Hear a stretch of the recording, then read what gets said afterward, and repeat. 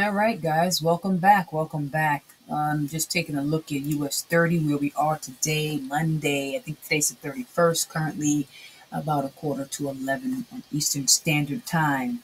What's up? What's up? We were always about to grab this bag, so I thought price was going to come down into this area here and doing a second retest, but it looks like it did not.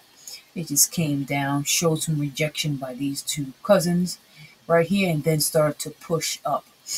We did break the zone. We got some divergence here. So, in looking at this, as far as the entry, let me see. Just do a little entry right here. See what happens for the future. As you see, our take profit was hit from the trade yesterday that was taken. So, seeing price come down into this nice zone, nice institutional candle. Then we have another follow-up candle which shows some indecision. Then we push down with some wicks. Then we start to see um, very small buying pressure. Price tried to actually push up, and we see by this long wick, the sellers are still in control, and then push price down a little bit further. And now we get to this level here. If you look at, this is a 1 hour. So right here, so now we come down to another zone. We've come back down into it. Instead of a follow-up candle of a bearish nature, we have a nice strong momentum bullish candle. So this is telling me that the bears, not the bears, I'm sorry, the bulls are actually entering into the market. And then we have, I would say, like a little retest here, and then another momentum push from a bullish perspective. So that's why I just took the buy right now, because I'm starting to see that the bulls are entering into the market. They haven't taken over control as of yet. They're probably going to in maybe a few hours or so. And this really is an early entry.